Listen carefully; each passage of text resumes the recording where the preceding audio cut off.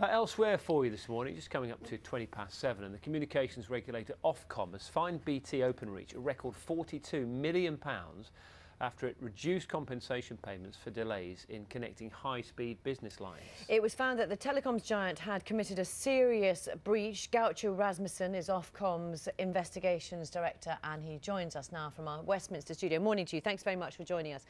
Just tell us, would you explain to us, just if you would, what had been going on and why this level of fine? So these high-speed lines are the digital backbone of this particular country, and BT rolls them out and have 30 days to do so when companies order these lease lines to be rolled out.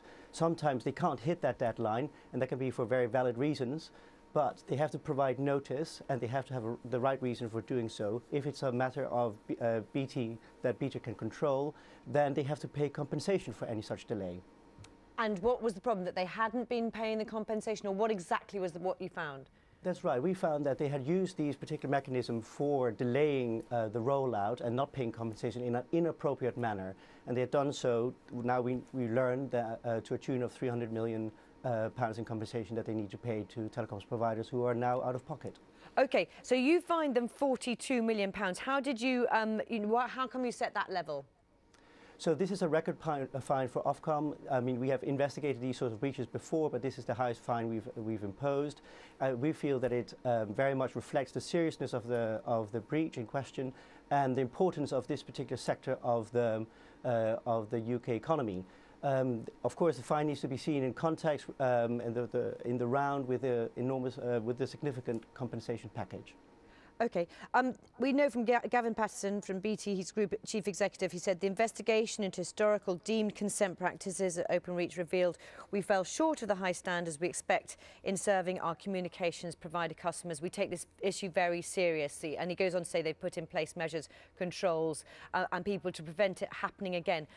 What do you think? Are you happy that this is the end of it now?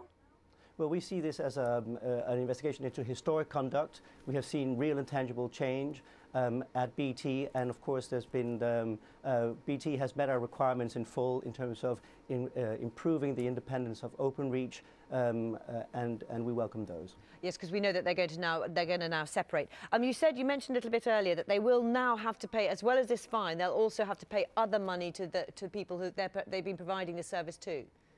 That's right. So BT, as part of the settling these allegations with Ofcom, have also agreed a compensation package, and we understand that that is estimated to amount to about £300 million.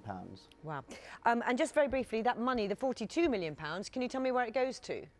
That goes to the Treasury. It goes to the Treasury. Thank you very much, Gaucho Rasmussen, Ofcom's Investigations Director. Thank you. Now, the story that has